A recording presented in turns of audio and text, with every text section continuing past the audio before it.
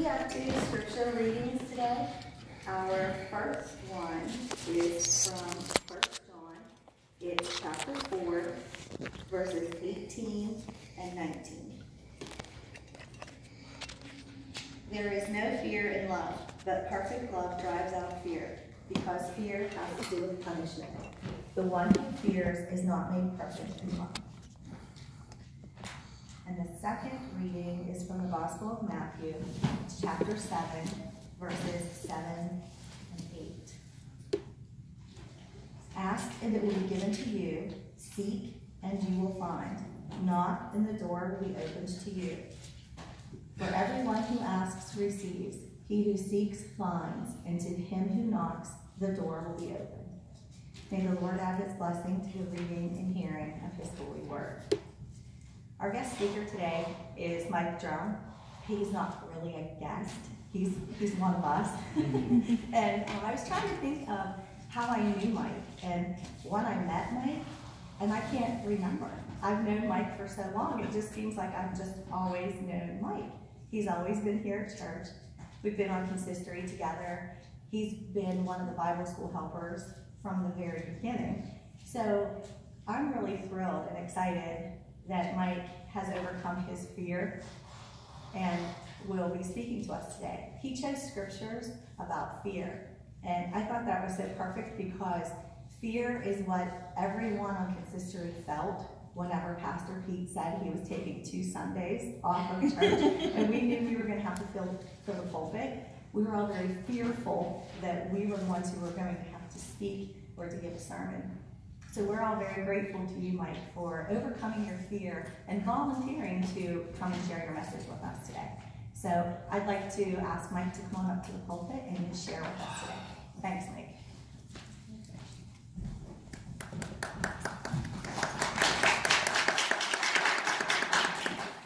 Well, I'm not done yet, so just hold on. Wow. Here I am again. It's been a year.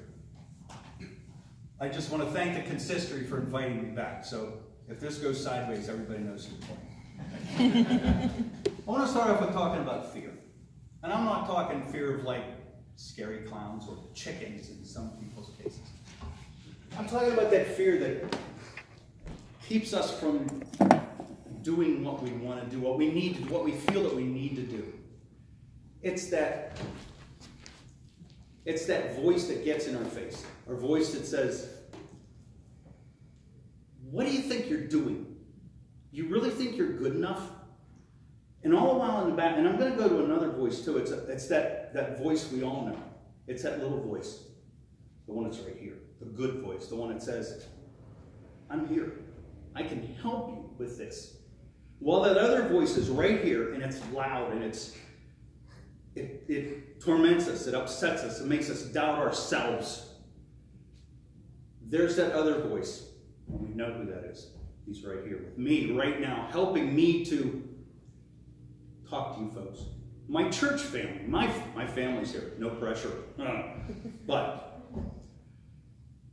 it helps me to do what I'm doing today.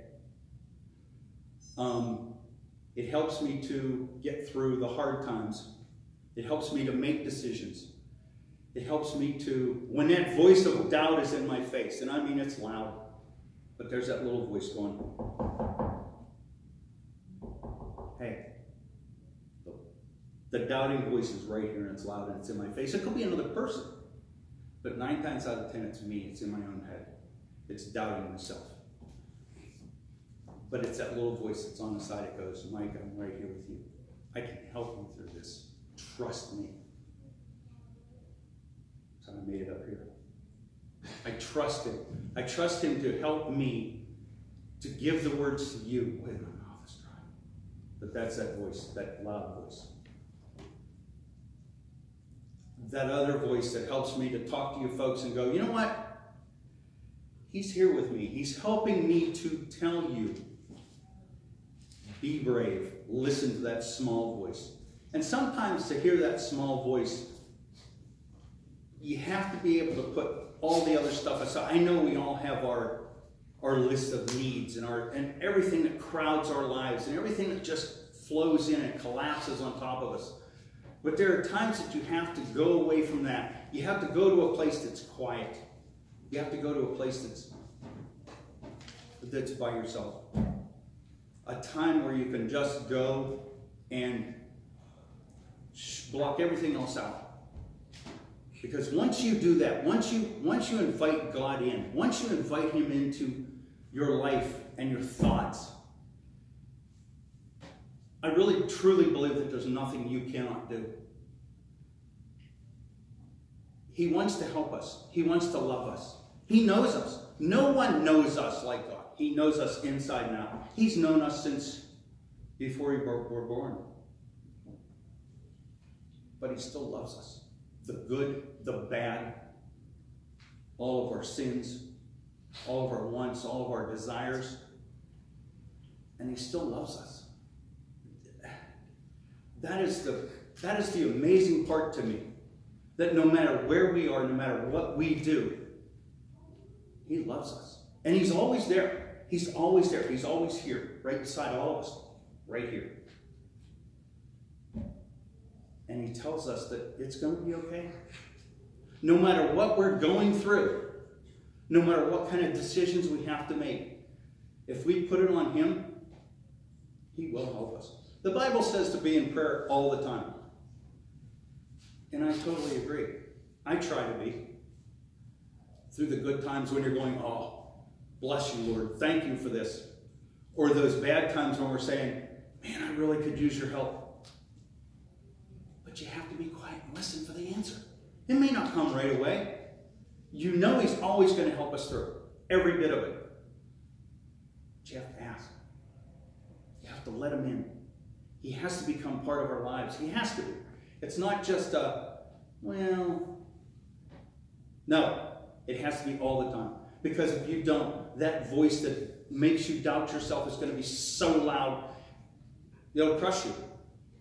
It will. I've been there. I know it. Once you let that voice in, the voice of God, you got to listen for it, because it's not going to be that loud voice.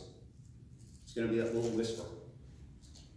Just that little voice that's going to say, you can do this. You can make it through this. That's the one I try to listen to. And like everybody else, that loud voice, he will convince you. But it's all lies. They're all lies. Those lies that tell you that you can't do this. What are you trying for? Who do you think you are? God steps in and goes, you're my child. That's who you are. I've known you forever. That's the voice you have to trust. The voice of self-doubt, the voice that makes us question ourselves and our situations. Don't let it overrule your life.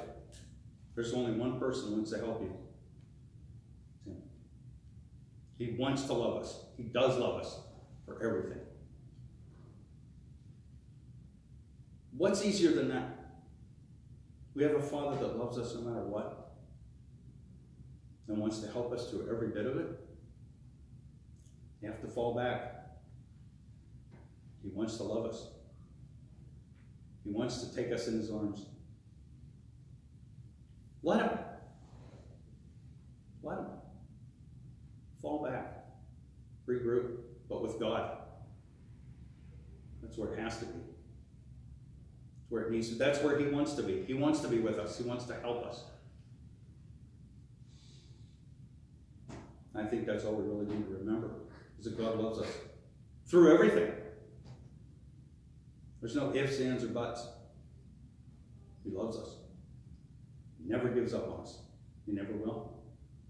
No matter how hard we push back, he loves us. That's all we need to remember. I thank you for the time. I really do. My church family, my family. He loves us all. That's all I can say. Be there. He wants to be there with us. But you have to ask. Open the door. He'll come in. He loves to. He wants to. He's already there. Let him have every bit of problems you have. Put it at his feet. The voice of fear is just a lie. We're all better than that. Every last one of us. You can take it from here and